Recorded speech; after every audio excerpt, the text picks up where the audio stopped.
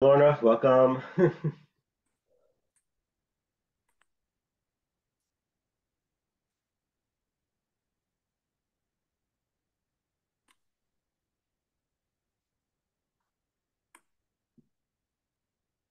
Okay, I'm going to get started now because we have a lot of material to cover in these four sessions. So these classes are a part of a continuing series that began 2 years ago when we studied the afterlife in Jewish tradition and lore. If you recall, those of you who were on then, we talked about looking at what Judaism has to say about the afterlife through the phenomenon of Jewish grave pilgrimages, particularly in Israel and also other places. And then we moved to the idea of resurrection in Judaism, especially as it is shown in our liturgy, in our Siddur. And then last year we did 6 sessions on the Kaddish and its origin and evolution, and including the music of the Kaddish. And now we're moving on to death in Jewish tradition and lore. Um, Welcome, Howard, Geraldine and Merle are from our sister Shul in Montclair. Shamri and Muna, welcome. Okay. I may ask you at different points to read, and I will also read. This first section I wrote after the events of October 7th. Most of the material that you're going to see did over the summer and earlier this fall, but after October 7th, I needed a different introduction. And it's kind of different from the rest of what I'm going to be talking about, but I just couldn't ignore it. So some of this material may be upsetting. There actually isn't that much written in the popular press that I came across in terms of the deaths that occurred in southern Israel. So some of this material may be disturbing to you. So hold your questions off to the end of this section. It's not too long. Okay. Recording in progress. Okay. So here, this was on October 10th. One of the soldiers who was killed. At least we knew who this soldier was. But there were many people who died in the massacre that we still being identified actually. So the Bible of Understanding Death in Jewish Tradition is this well-known book by Morris Lamb. It's been in 3 editions, and it's got 300 pages, but there's not one word in it about that speaks to how we deal with the deaths that happened in southern Israel on October 7th. Not one word. Which I thought was interesting. So there's an article I came across from the New York Sun, which is an online newspaper, from a few days after the massacre, October 12th, by the publisher is David Efron. And could you take us through this? Sure. Burial of the dead is a meticulous process in the Jewish tradition. Bodies are thoroughly cleaned, groomed, and nails are cut. Then, in a ritual known as tahara, purification, the body is immersed in a pool of cold water known as a mikvah. Not so for the more than 1,300 victims of Saturday's assault on southern Israel. They are considered to have the unique status of kedoshim, holy ones, or martyrs in Jewish law. When it comes to someone who was killed al Kedush Hashem for the sanctification of God's name, Jewish law dictates that we don't touch anything, explains Rabbi Eliada Goldwick. The way the person is found is the way that he's buried. He is buried with his clothing, with his shoes, with his pants, with everything that's on. Thank you. Wendy, are you able to read us this morning? Or actually, Susan, I'm going to ask you, Susan Gordon. If I don't see your picture, I'm not going to ask you to read. Susan. The deceased martyr doesn't need purification because they have already attained the pinnacle of holiness due to the nature of their death, explains Rabbi Goldwick. They got killed because they identified as a Jew, and they have a special place in the hearts of the Jewish people, and they have a special place in heaven. They come up dressed differently, and that's meant to awaken the heavens and shake things up. The origins of this tradition can be traced to the Talmud some 1,500 years ago. tractate Bava Batra describes martyrs as enjoying such an exalted status in Judaism that no one can stand in their section. Please go on. There are few people who have come into contact with the bodies of as many martyrs as Rabbi Goldwick has. As a reservist in an Israeli Defense Forces search and rescue unit, he's been working since the weekend in 12-hour shifts at the IDF Rabbinate Shura base near Ramla in central Israel to identify and prepare hundreds of bodies for burial.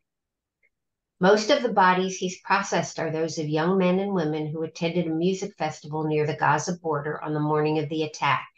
They were ambushed and gunned down by Hamas terrorists as they fled. Some were burned alive. Thank you, Susan. Wendy, could you read for us?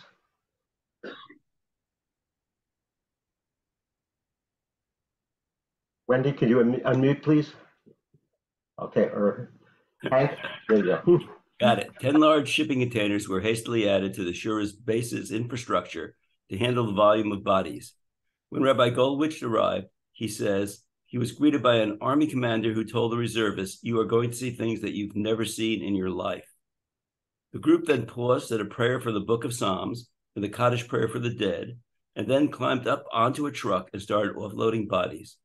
They worked fast and diligently to identify bodies without stopping or resting, in order that they might save a minute or 5 minutes of anguish for the families of the deceased. Continue. On Monday, October 9th, an Israeli government official presented the group with a quandary. They had already identified close to 50 bodies from the devastated kibbutz Be'eri and could not locate any next of kin to take possession of the bodies and organize the burials. "We have no known living family members," the unnamed official said. "The families are missing. They are either taken captive or killed, or not yet identified." Showing utmost respect in the handling of the bodies is also fundamental, Rabbi Goldwich explained. Bodies are never thrown or dropped. We ask for forgiveness if a body is moved. Stepping over a body is also forbidden. If a drop of blood comes out, we collect it and wipe it off the floor so they can be buried with the deceased. Go on. How does Rabbi Goldwich find the strength to perform this grim task for hours on end? Finally, it is the knowledge. Firstly, it is the knowledge that they are providing a service for the Jewish people and for the families of the victims, knowing that their children are taken care of. Second, it is showing the respect for life that the Jewish people have, how much we respect every individual even after death. Every person is a world. It says in the Torah that a person was created in the image of God, and every human being is a piece of God. That's how we view it. Thank you, Hank. Lily, can you read for us?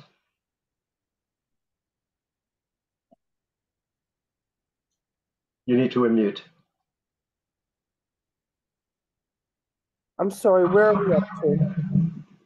I wasn't As paying of early, can you see that? Okay, as of early November, there were still dozens of bodies, or more upsettingly, parts of bodies that were not yet identified. The delays in identification and burial add enormous pain to those who have lost a loved one.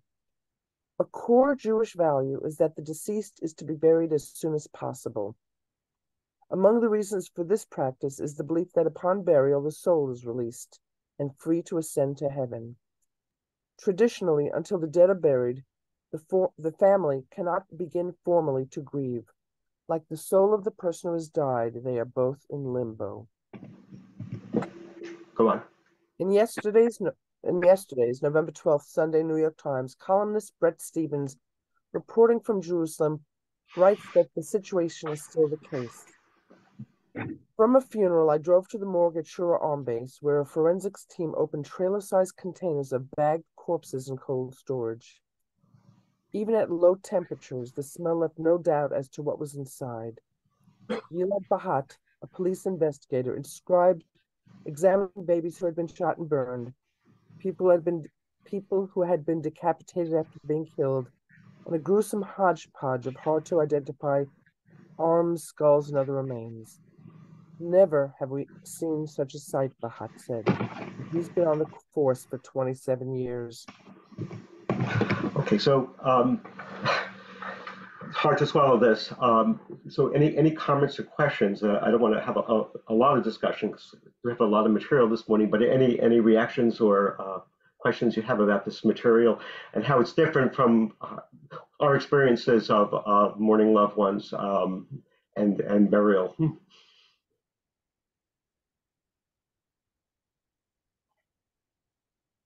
Okay, let's let you digest that for a moment.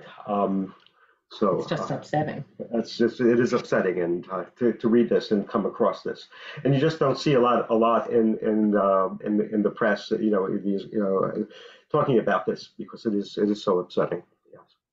So I'm going to move now to actually where I was going to begin today, which is about how death occurs. Oh, Merle, you have a question? Yes. I was just going to in addition to the horror of it all, I wasn't aware that martyrs were buried. The ritual regarding martyrs was different than the ritual regarding everybody else. That was something, brand new for me. And for me as well, I had no idea about that. And there's nothing I come across earlier in doing the research for these presentations that spoke to that at all. So we're in an entirely new situation. Yeah. Okay. I'm going to move on to how death occurs in our tradition. And it occurs by the angel of death. We're going to become acquainted with this fellow. And there are too many paintings. In museums, there's lots of biblical scenes represented by Christian artists, but not so much about the angel of death because. Guess what? It's not in the quote Old Testament, and it's not in the New Testament. Nothing in the Hebrew Bible about a Malach HaMavet, and nothing in the New Testament either. But there are some works of art, and of course in Haggadah, we find that this is from Anne's father's Haggadah, published actually pre-war in Vienna. Here we have. We don't see the angel of death, but the angel is killing the shaykhet, the slaughterer. Okay, in that picture. And here comes Aviata Malach HaMavet v'shachat hashochet. Here comes the angel of death and kills the slaughterer. It's from that Haggadah. Let's see here. Cantor Anna, could you read for us? Would you be so kind as to read for us? Sure. In Jewish lore, all death occurs by the hand of the angel of death, Malach HaMavet. Yet the only reference to this angel in the Hebrew Bible, and that is debatable, is found in Proverbs 16:4. Can you read the Hebrew for us? Yeah, okay, hold it. My thing is in the way. All right. Hamat melech malachei mavet, v'ish chacham yechaprena. The king's wrath is a messenger of death, but a wise man can appease it. The angel of death begins to appear as a personification of death in Jewish writings. Read from that clip I made. If somebody, Ellen, could you mute yourself because we're getting interference? You'll need to mute yourself. Thank you. Sorry, I'm only on a small cell phone. I went down to the temple to find out that I had to come home. Okay. The angel of death begins to appear as a personification of death in Jewish writings in the 1st century CE. The Talmud, 2nd to 5th century CE, does not stint from discussing the angel of death, describing its appearance, methods of bringing about death, ways to argue with it, and even stratagems to attempt to fool it and forestall death. In the Talmud, the angel of death becomes a fully developed and partially independent character. In the centuries that followed, the angel of death assumed a major role in Jewish folklore, particularly in the medieval period. However, the angel of death in Judaism is never regarded as an entity separate from God. As if to bolster this point, there is a midrash stating that the angel of death was created by God on the first day of creation. So we say that God is the one who enlivens us and also takes away our lives. Everything is God. Upon death, we say Baruch Dayan Ha'emet, right? So, but yet we have this creature that we find in the early centuries of the Common Era is already being talked about a lot. Thank you, Cantor. My parents would talk about the Malach HaMavet. Mm-hmm. And when my father was in the hospital, my mother said, the Malach HaMavet lives here. You have to be careful. Don't push it, because he was a little he was a little nervous and crazy. But the Malach HaMavet lived in the hospital. I haven't heard that one, but we're going to be going through what more interesting folklore about that. But yes, there's a lot of legends about the Malach HaMavet. Yes, thank you for that, Lily. Malach HaMavet is in Chad Gadya. Yes, exactly. So we're going to be talking. Yes. Okay. Marion, are you able to read for us, or would you rather not? Okay. Okay, Dan, are you able to read for us this morning? Okay, let's take us through some of the the Talmudic citations about the Malach HaMavet. They said about the angel of death that he is entirely full of eyes. When a sick person is about to die, the angel of death stands above his head with his sword drawn in his hand and a drop of poison hanging on the edge of the sword. Once the sick person sees him, he trembles and thereby opens his mouth, and the angel of death throws the drop of poison into his mouth.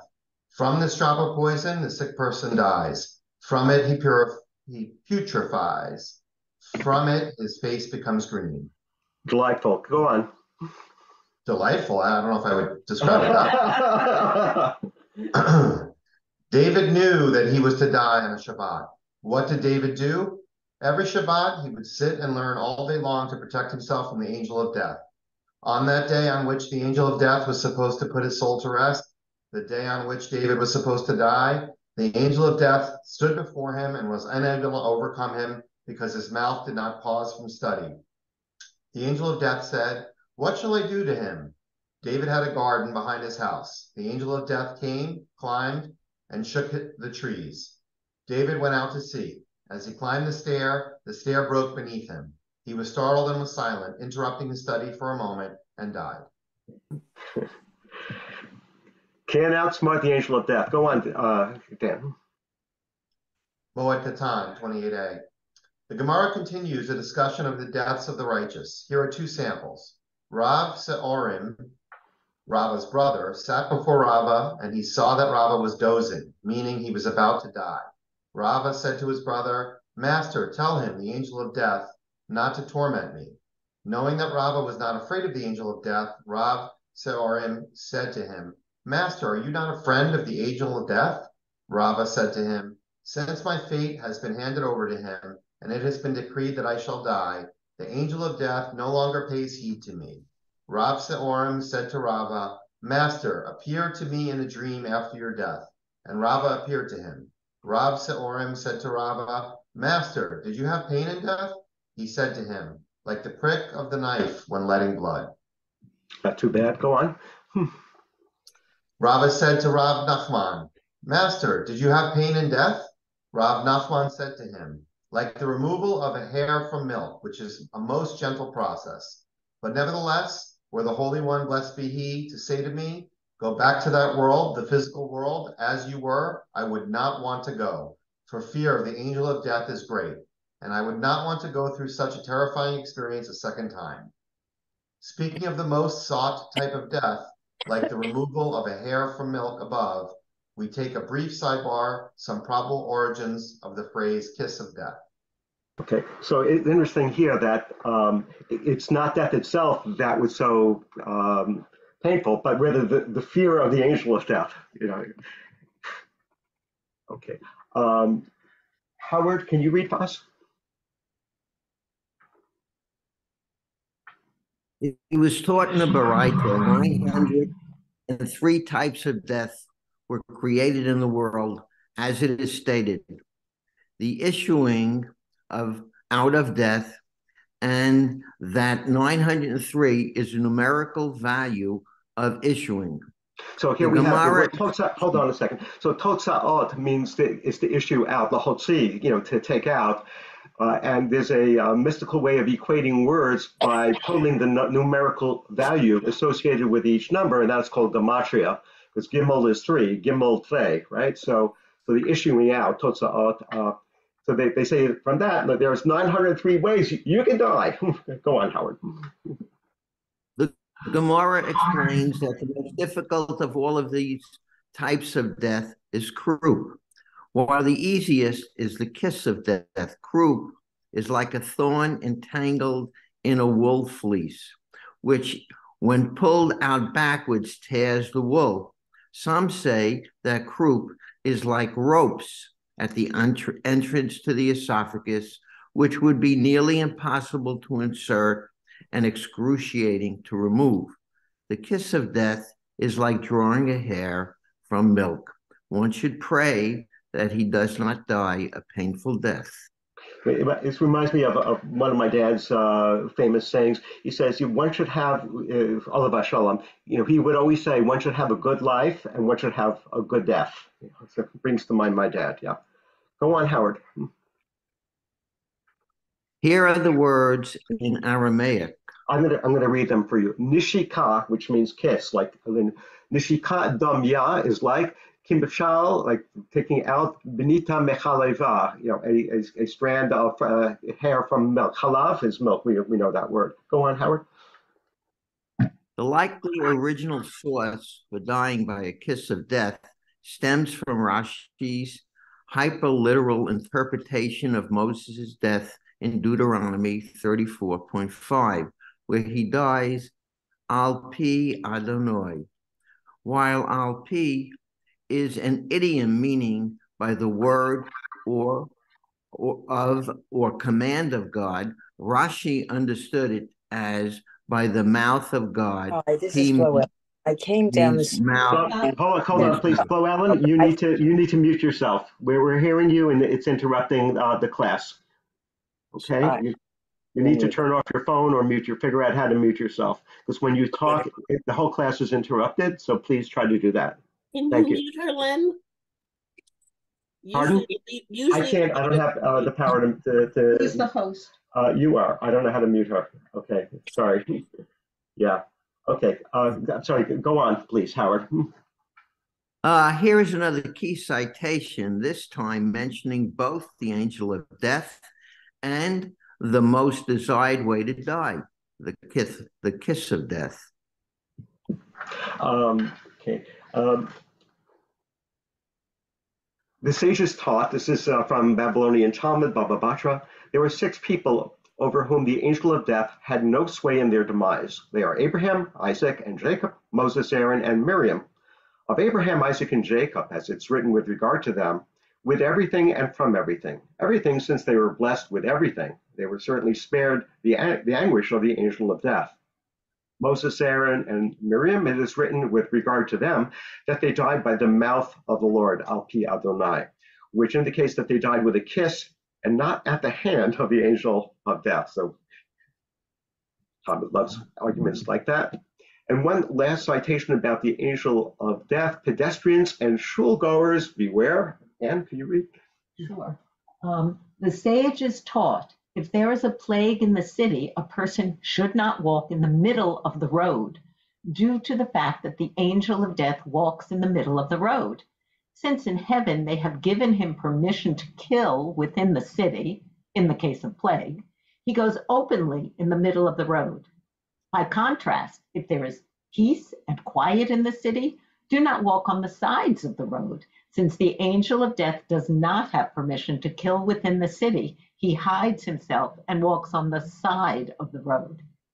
The sages taught, if there is a plague in the city, a person should not enter the synagogue alone, as the angel of death leaves his utensils there, and for this reason it is a dangerous place.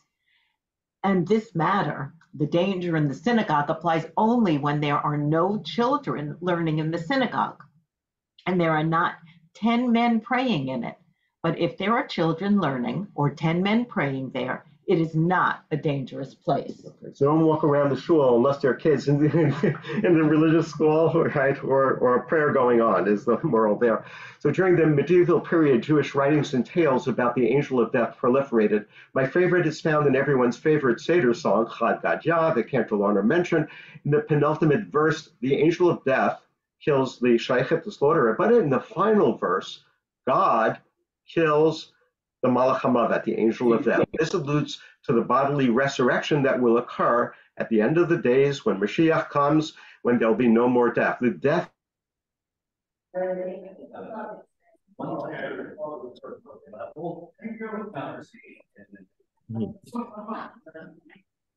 Oh boy. Okay. Here comes the Holy One, blessed be He, and slaughters. Did we lose the screen Did we share? lose the screen share here? Hold on. Oh boy. Something happened here. Oh boy. Let me. I don't know. Adler is unmuted. Do you have everybody here? Can you get everybody back in the view panel? Okay, and I'm going to. Yes, thank you. Amanda's still here? Yeah. Yeah, Gail's box is the one that is lighting up when there's talking. Gail Adler. Okay, so I'm going to play just a little clip about the 10th plague personified, because maybe Wait, we're still not getting it. Are you not seeing that? We're Hold not on, seeing it. hold on. Somebody Oh boy. did something. Yeah, Amanda, hold on. Okay, hold on. Boy, I'm going to have to get out of this. Hey, I'm here. Can you help? I think I lost this, huh? Len, Amanda. Yeah. Yeah, there's Amanda. Yeah. Tell me what to do. I wanted to say no yesterday, but I'm here. So you're trying to share. So if you go down to screen share at the bottom.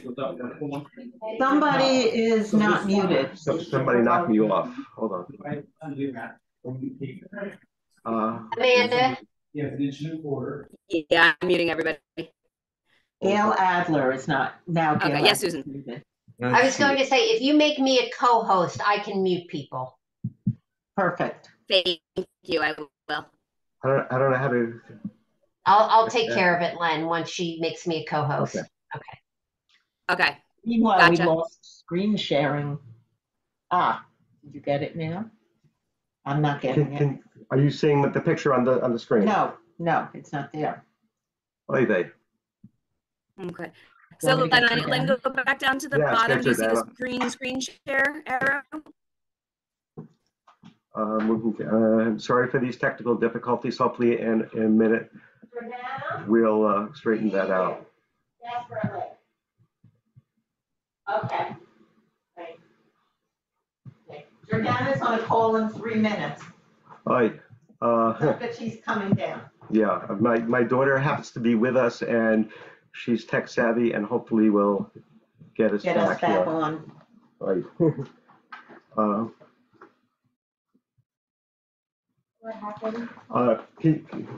I can't. I lost Get everything. out of the way and should let her. Yeah. On there. What are you trying to do? Get to screen share. It disappeared. And the Zoom disappeared. Oh, this is still Something there. a good one. Okay, blow that up. Yeah. Okay, now get my screen share and go over here and optimize this and that and share. Can everybody see this now? Yes. Yep, you're good. I see it. Yep. You are back. Yay, Jordana. Yay, Amanda. Thank you. So let's see if this works here.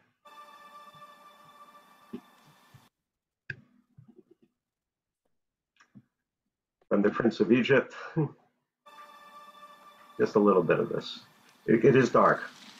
Don't worry that you can't see it. You will in a moment. I'm going to try to blow this up again. Okay. I may play it. Okay. You know what? I'm going to skip this. But if you remember the Prince of Egypt, you know what that is. Okay. So, Susan Cohn, could you read for us? Aaron Hurt Mannheimer, writing in Reform Judaism in 2016, tells this anecdote about his Holocaust survivor mother.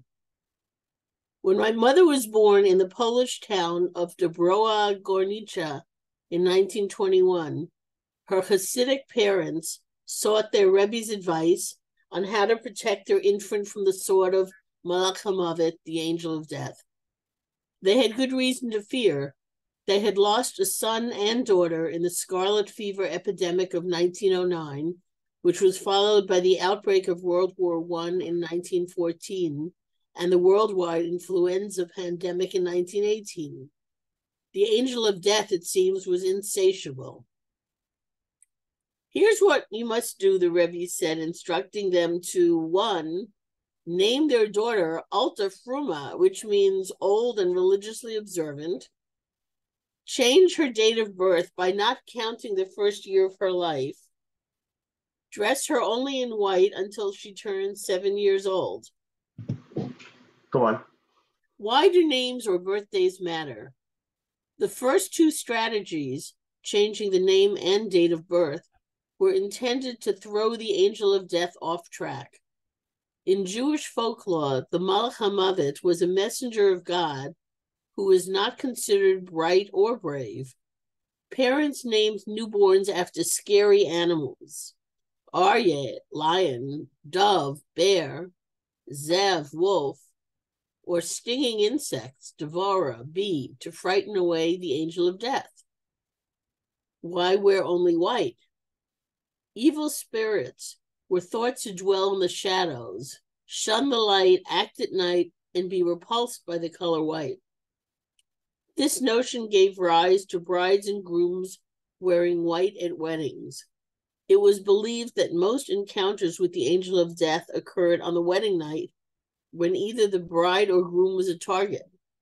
The idea of white representing purity or innocence was a later interpretation, states Hert Mannheimer. I didn't know that. Kind of fascinating, right? So yeah, you don't hear about a lot of people dying on their wedding night. That's because they wear white. There you go. Shows to go here. Can you continue, Susan?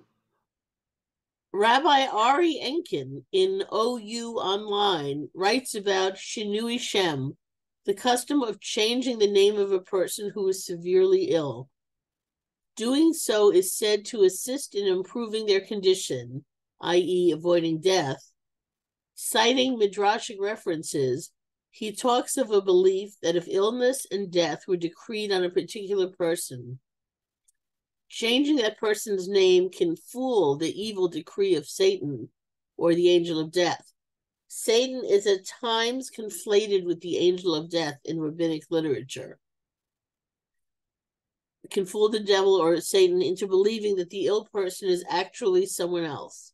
As a result of this error, any such decree is dismissed and the person recovers. Thank you, Susan. Okay. Gail Adler, would you like to read for us?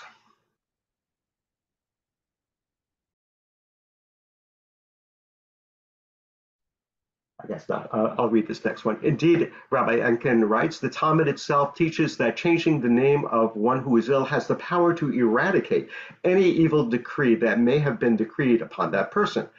He references from the Babylonian Talmud, Rosh Hashanah, which states, and Rabbi Yitzchak said, a person's sentence is torn up on account of 4 types of actions. These are giving charity, prayer, a change of one's name, a change of one's deeds for the better. Rabbi Yitzchak goes on to cite biblical verses in support of these death-avoiding practices. Regarding changing names, he says, common custom is to add a name to one who is ill rather than to change it completely. When this is done, the added name usually precedes the given one. Some of the more prominent names that are used when adding a name include Raphael, Chaim, and Shalom for men, and Hannah and Sarah for women. Some have the custom to randomly open a Chumash or Tanakh and to use the first name that they see. He cautions that a person's name should only be changed in the presence of a minyan, and preferably in shul during the Torah reading service.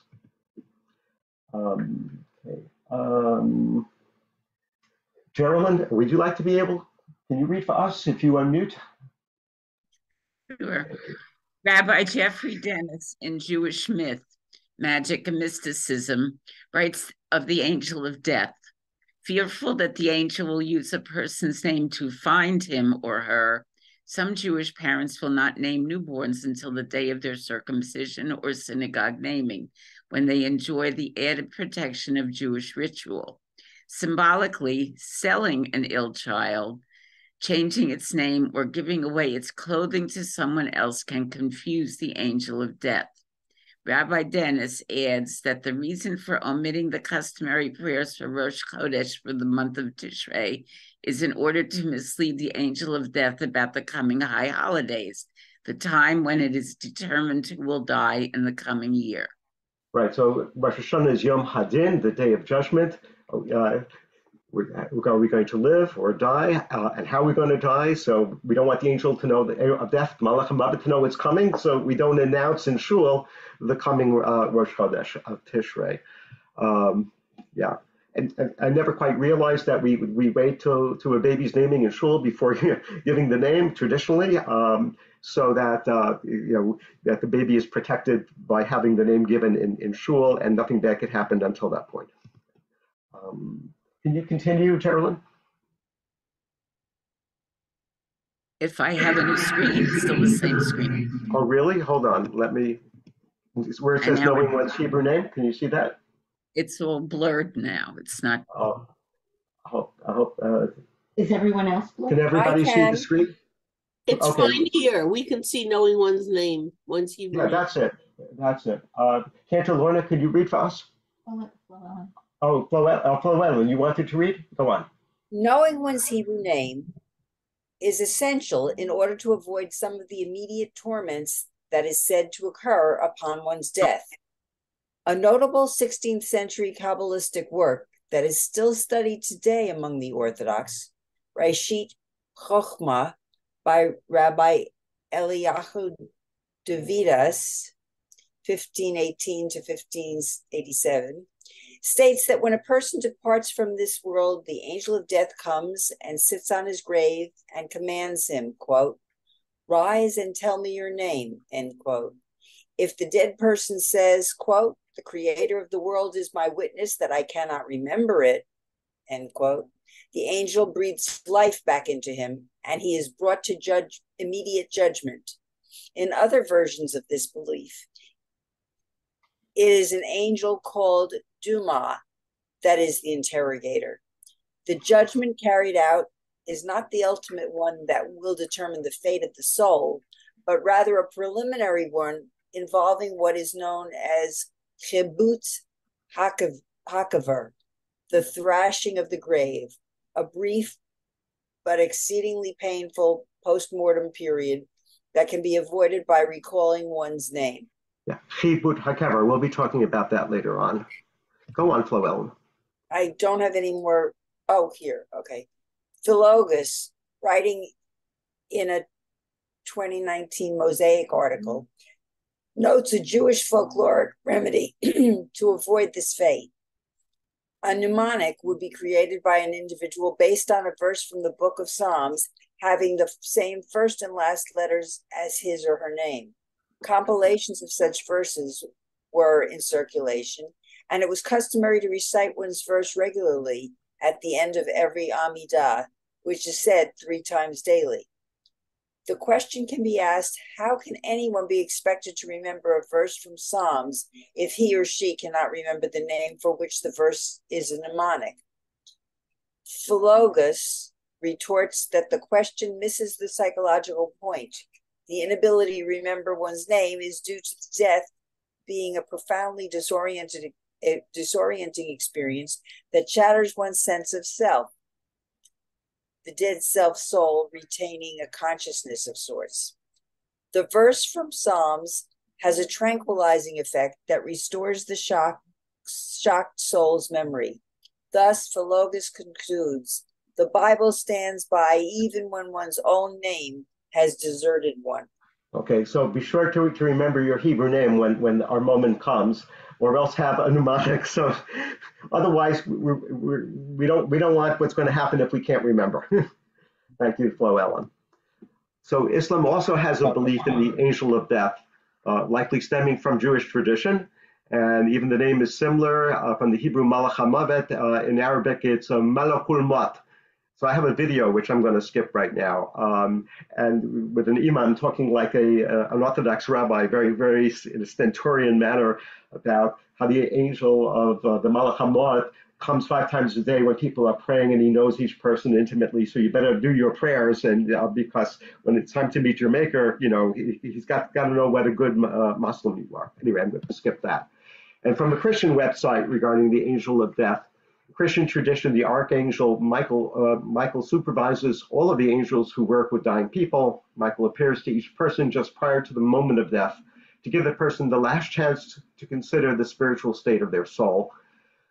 Those who are not yet saved or change their minds at the last moment can be redeemed. By telling Michael with faith that they say yes to God's offer of salvation, they can go to heaven rather than to hell when they die. So all 3 religions have a concept of the angel of death, but none from the Quran or from the Bible itself. A related figure to the angel of death is that of the Grim Reaper, whose origin lies in the Black Death of 1348. And here we have from the, how many of you have been to Prague and have seen the astronomical clock, right? So, and here's a detail from it with the angel of death there. And the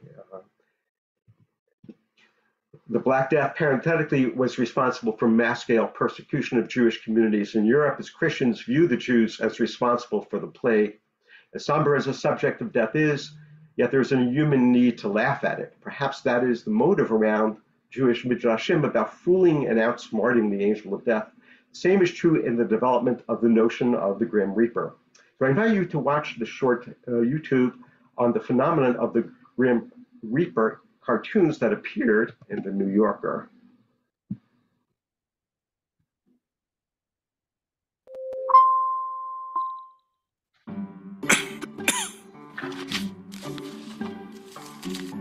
This is the Grim Reaper, personification of death, cultural icon, and a popular fixture of the New Yorker's famous cartoons for the last 80 years.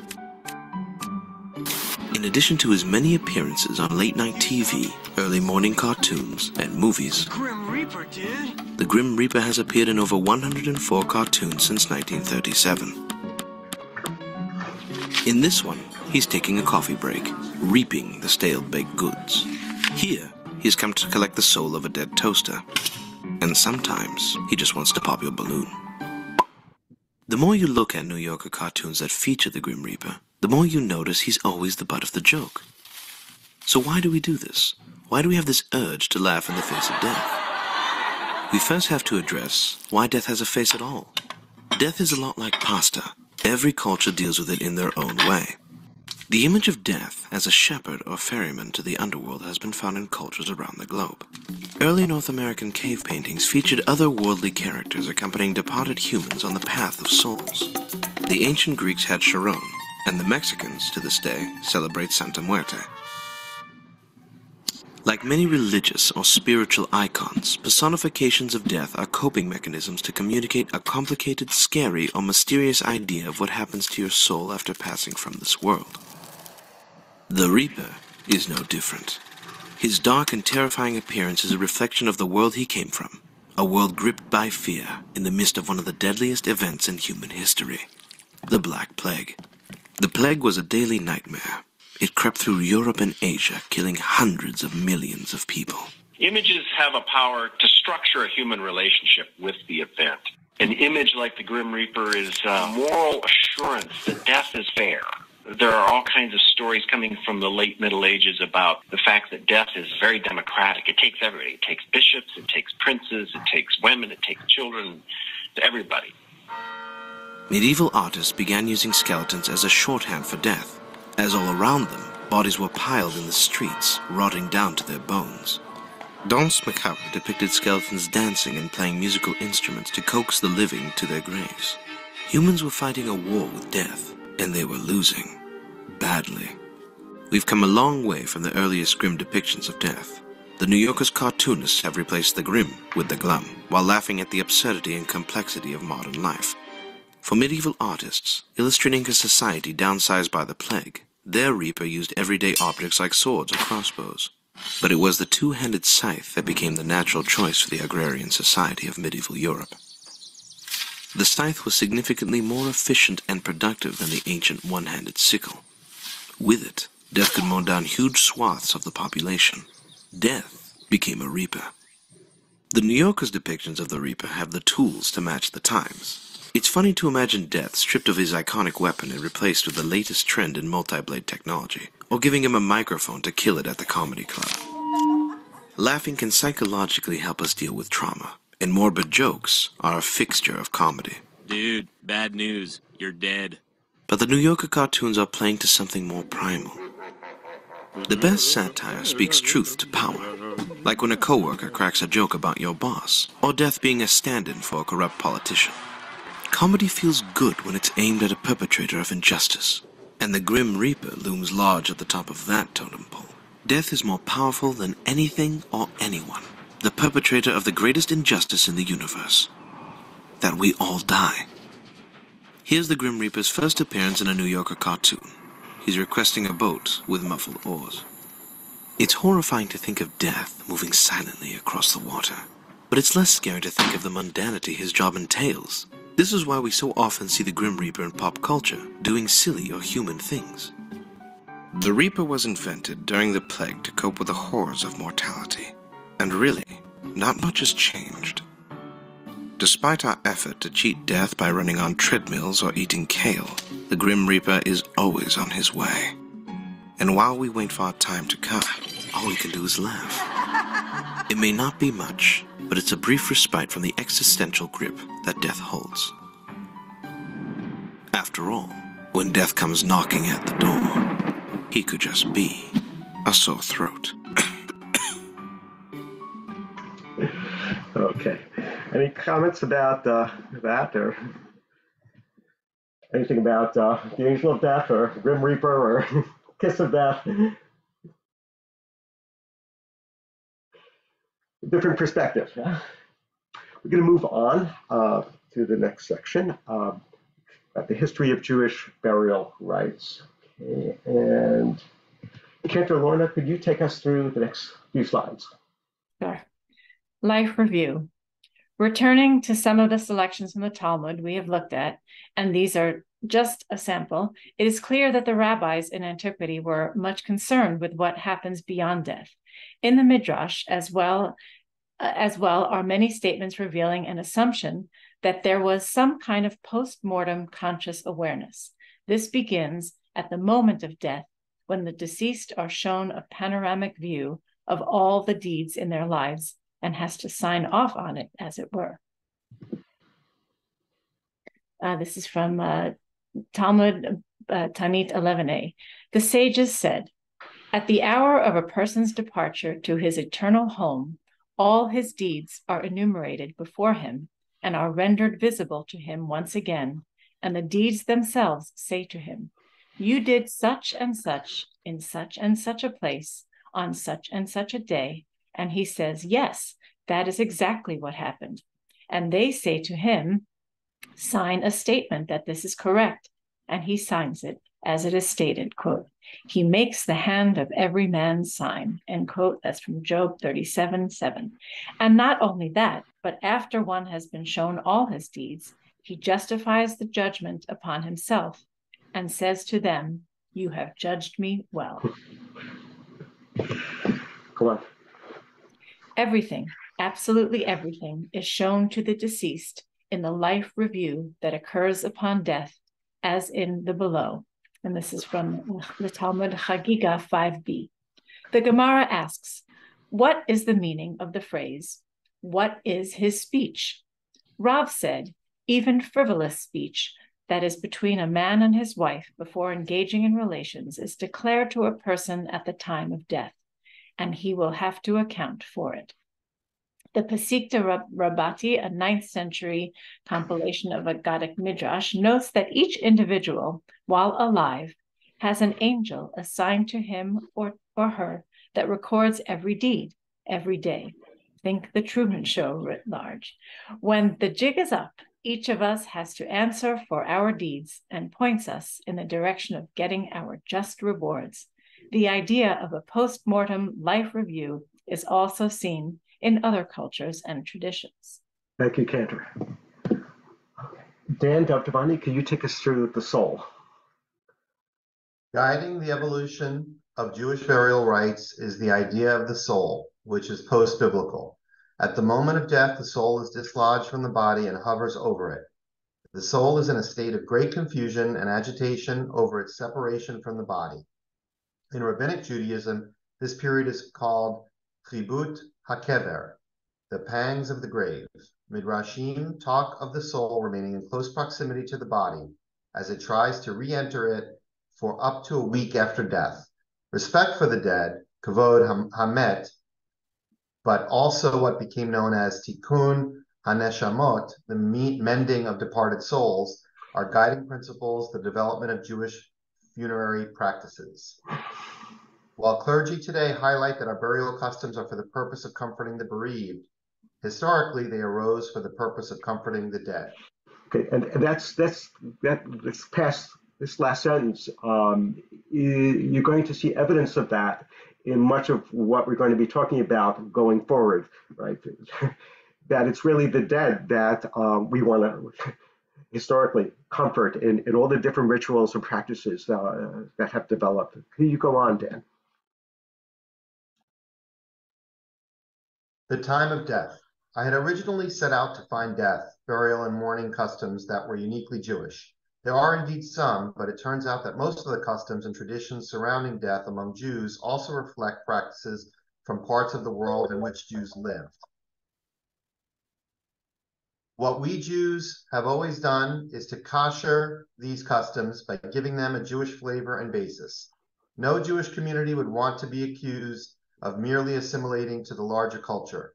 Particularly in the Middle Ages, rabbis of the period could be counted on to find an apt biblical verse which would show a purported Jewish ancestry and rationale for a particular custom. Thank you, Dan.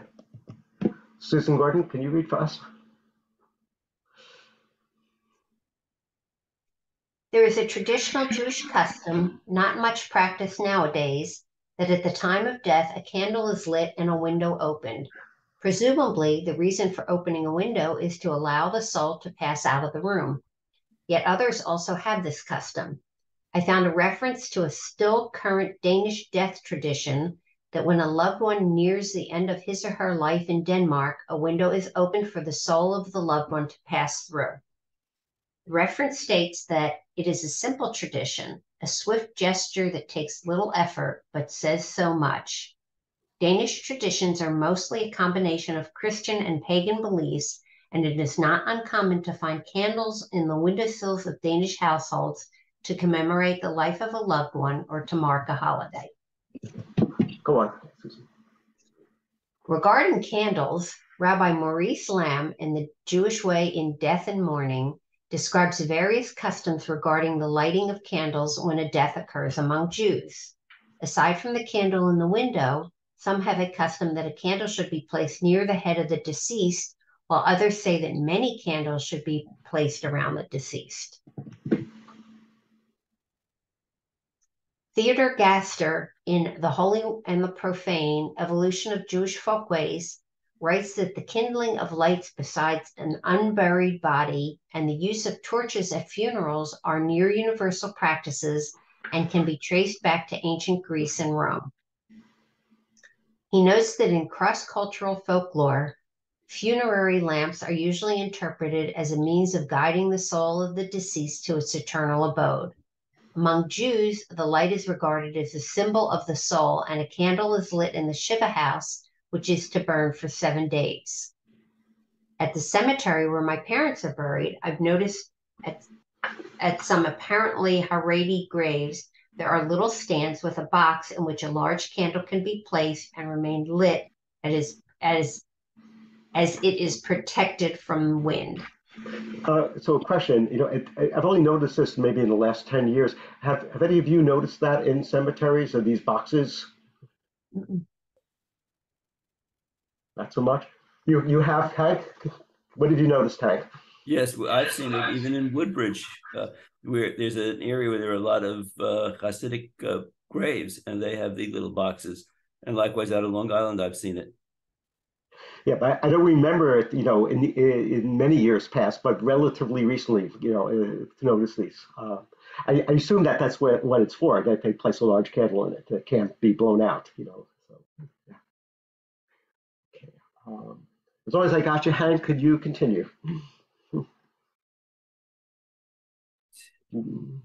Gaster, summarizing scholarly opinions, states that the original purpose of funerary lights was to keep away demons and evil spirits who mostly operate under the cover of darkness. There were common beliefs in the medieval period that demons were particularly active at a death, giving rise to the various customs surrounding death. This is seen in many cultures and in Jewish practices as well.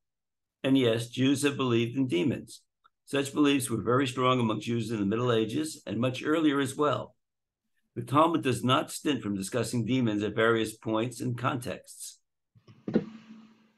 One way the rabbis kashered the use of funerary lights was to point to a relevant phrase from the Bible, including perhaps the one from Proverbs, Ner Hashem Nishmat Adam, the life breath of man is the lamp of God. Although the concept of a soul is post-biblical, the phrase can be creatively translated, piercing man's soul with divine light. As such a phrase can be found on some synagogue walls next to the name plaques of deceased members. Okay, go on. Prayer at the time of death. What follows is from a Chabad article outlining the traditional prayers that are to be recited if one is conscious and able as death nears. The returning of one's soul to God at the end of its journey in this world is probably the most profound moment in a person's life. It is for this purpose that our sages prepared a special set of prayers called vidui, confessions, to be recited before one departs from this world. These prayers evoke God's mercy and bring great atonement upon the person. Vidui reminds us that what really matters is our relationship with God and with our fellow man, and not material possessions or accomplishments.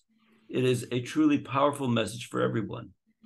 One should not delay reciting vidui out of fear that it may be a bad omen. In fact, saying a vidui is helpful for one's recovery, as sincere repentance brings merit to the person and can nullify a severe decree from heaven. It is best for vidui to be recited with a clear mind. Therefore, one should say it before he becomes too weak. While there are various customs concerning the order of vidui prayers or different editions, the underlying theme remains the same. Thank you. So the time between life and death is considered extremely sacred in Jewish tradition. On one hand, the passage marks the conclusion of the soul's journey on earth. On the other hand, death heralds the beginning of the soul's eternal life in heaven. Kabbalah teaches that at the moment of passing, every positive thought, word, or deed that occurred during a person's life is concentrated into a pristine spiritual light. This light is revealed to the world and in heavenly spheres, where it continues to shine and have an effect on those above and below. So I'm going to stop here at this point for today. We're going to continue with the vidui section next week, but I just want to leave some time for comments or questions. I'm going to stop my share here. Any comments or questions about this material today? Things you did not know before? Merle. So, reading about all this reminds me of when my mother died. We hadn't been connected with a synagogue since my confirmation, which was 30 years before my mother died. But we did go back to the rabbi who was around when I was confirmed, although he had retired. So we met with him, and he was comforting us and getting information for, his remarks at the funeral. And he said, and I thought it was just a nice thing, but now hearing all this, I realized it was all part of the doctrine, let's say, of Jewish thought. He said something like, my mother had, so to speak, a very easy, calm death. She just sort of died. She had cancer, but it was painless and it was very nice. So he said, when a person is good, it's like they're given a kiss to be on their way. And without going into any of this other long detail that you provided for us, and in one simple 3 or 4 word sentence, it condensed the whole thing. And I'm just realizing that right this second. So thank you. Thank you, Merle, for sharing that. Other comments? I don't know if people are still. Lily, are you trying to speak? I don't know if ooh, it's not working. Forget it. Getting an echo. Yeah. Oh, Marion, are you trying to speak? Yeah, I was going to say, when my daughter was born, my grandmother said, you got a red bindle on the crib, a red ribbon to ward off danger and death. And the other thing is, when in a marriage ceremony, when the groom circles the bride or the bride and groom circle each other, that's also to provide a circle to keep evil spirits out. Yes, red is an anti-demonic color, actually going back to the Bible, because how did the Mashpit, the destroyer, know not to come to the houses of the Israelites, right? There was red, red blood on the lintel, right? So red goes back actually to the Bible times, to being a way of staving off demons. And circles also, is Hani the circle maker. There are many legends about Hani. But if you make a circle, that is protective also of demons. Thank you for sharing that, Marion. Any other comments? Susan Cohn. A few days ago, I was playing. Am I echoing? No. Okay. I was playing a word game with some non-Jewish friends. Now I'm hearing echoing. Lily, can you mute yourself? Lily Finkler? And Wendy? She's frozen. I can't mute her right now. Okay. Susan, try again, Susan Cohn. Okay, is this better? Yeah. Okay, so I was playing a word game with some non-Jewish friends, and we had to give a clue for people to guess words. And in order to get people to guess, among other words, angel, the clue that was given was Noah. And to me, Noah does not at all bring up angel. So I asked them, sort of when that round was over, what does Noah have to do with angels? And apparently in at least some Christian versions of the Noah story, angels came at the end and there was all this angel stuff. And I never realized that stories that are universal, I thought, for Jews and Christians could be very different. But apparently, as far as I recall, and I kind of looked it up a little, I didn't have time to really pursue it. We don't have angels there, and they do. And I thought that not was in that story. Not in that story, but Christians actually have taken the angel Michael and made that into their angel of death. There's a whole Christological strand of that. Yeah. Any last comments before we end our session for today? So I hope you found this edifying, and come back for our next session. We have 3 more to go on this, and I'll take you through even more aspects of this. I hope you got something out of this, and I hope see you next week.